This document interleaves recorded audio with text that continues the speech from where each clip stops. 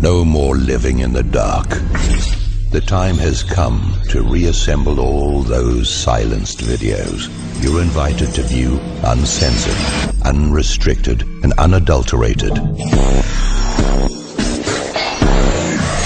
Police are scanning social media amid fears of another mob going on a crime spree. That's after the vandalism and theft melee in Hollywood earlier this week.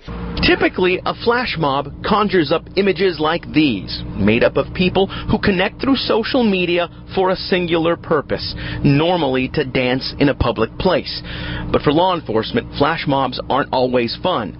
At times, they can descend into lawlessness, like this incident 2 years ago in Venice Beach, where one person was shot, or this scene out of Philadelphia in 2010, when a Twitter message encouraged thousands of teens to rush the streets of downtown, resulting in fights and arrests. The problem is when these flash mobs are used to commit mayhem and chaos. Police say it happened here in Hollywood on Tuesday night.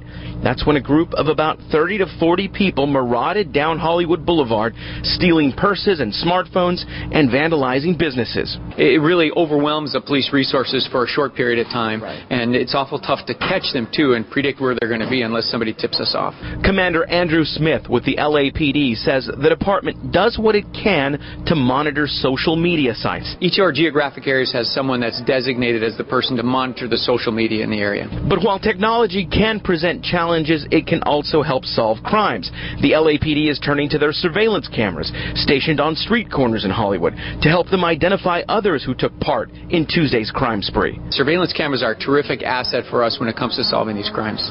Still, this type of police surveillance has its share of critics. Surveillance cameras, like any new technology, needs to be used appropriately, and there needs to be policies in place that strike the proper balance between public safety and privacy interests. Peter Biebring is a lead attorney with the ACLU of Southern California. The city of Los Angeles still lacks policies that would prevent the long-term retention of video surveillance. So again, detectives here at LAPD's Hollywood Division are still sifting through video footage from their surveillance cameras. They do anticipate making more arrests related to Tuesday night's crime spree. 12 people were arrested on Tuesday. 11 of them were juveniles. No more living in the dark. The time has come to reassemble all those silenced videos. You're invited to view uncensored, unrestricted, and unadulterated.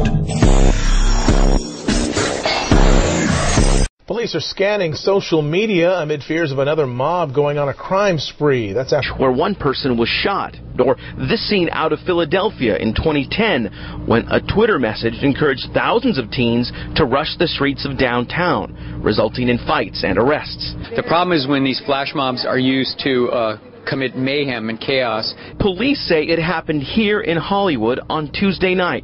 That's when a group of about 30 to 40 people marauded down Hollywood Boulevard, stealing purses and smartphones and vandalizing businesses. It really overwhelms the police resources for a short period of time, and it's awful tough to catch them too and predict where they're going to be unless somebody tips us off. Commander Andrew Smith with the LAPD says the department does what it can to monitor social media sites. Each of our geographic areas has someone that's designated as the person to monitor the social media in the area. But while technology can present challenges, it can also help solve crimes.